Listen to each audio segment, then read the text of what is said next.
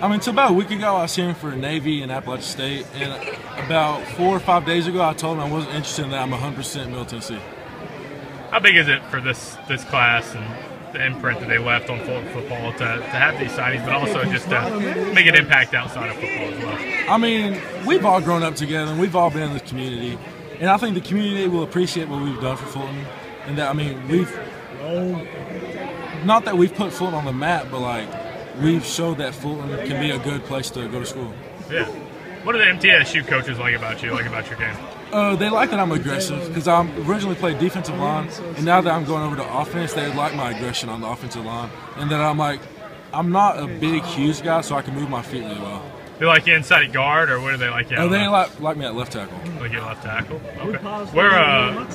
Since you've been on defense, where does that progression go for you on that offensive side? I mean, it helps me on the offensive side of the ball. I mean, not that many people of the offensive side of the ball have that aggression, that meanness that I have apparently. Well, I know I have it because like in the game, I know I'm mean, and I have it in me that I can play mean, and it's easier because I mean, offensive linemen, they got to play mean and dirty and just sloppy. Well, not sloppy, it's like they just got to be mean, I guess. What do you stay in state, give your parents a chance to come watch you play? My mom really likes that, of course. My